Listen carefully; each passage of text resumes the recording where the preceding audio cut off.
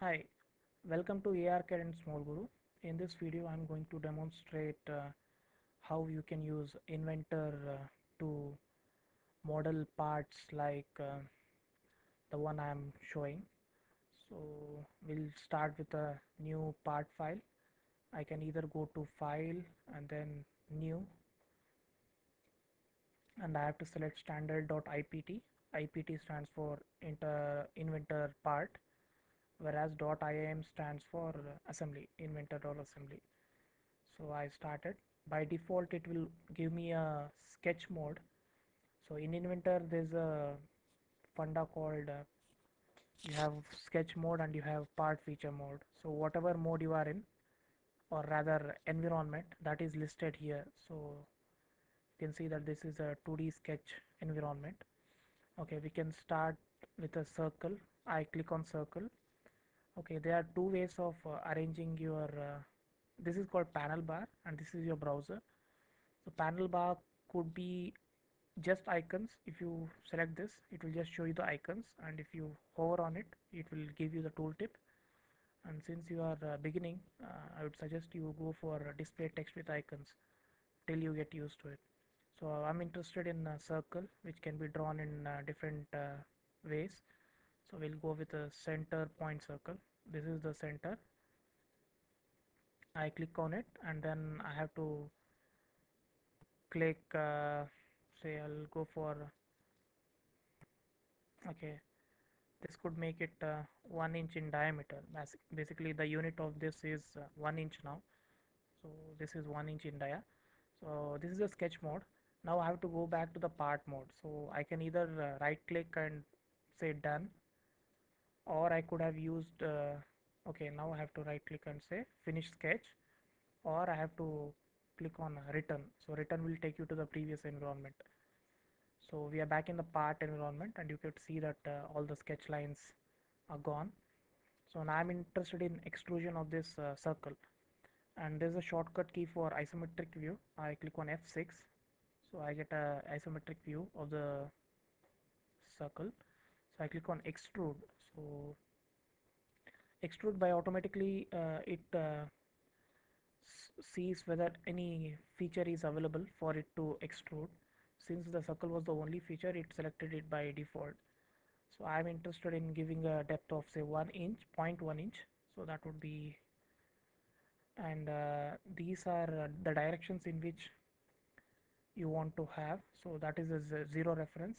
This is in the forward direction, reverse direction, and say half each. So half in half of the depth in forward and half in backward. You also have other combinations you can use, and this is join. These are the boolean operations you can do with so I'll explain this in the next tutorial. And this is how you want.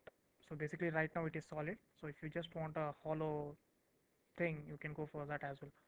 So we are interested in solid, and I'll click on solid, and I want that to be in front, so I click OK.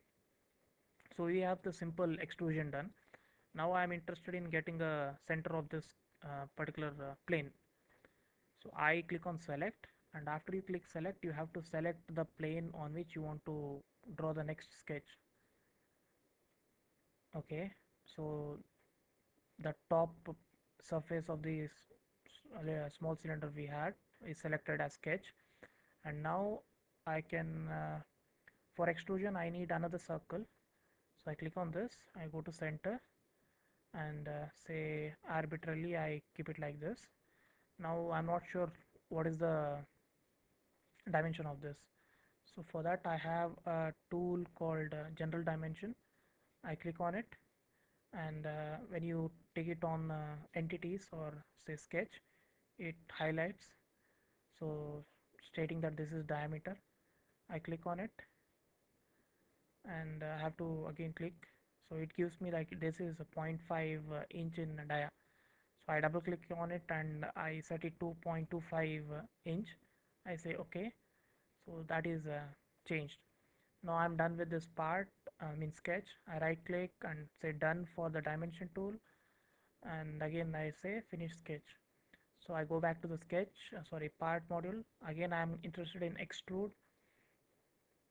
Okay, now I have to select the entity, sorry, the feature that I am interested to extrude. So right now it has two options, either the outer concentric circle or the inner. So we are interested with inner one, and as you can see, these are the operations we have.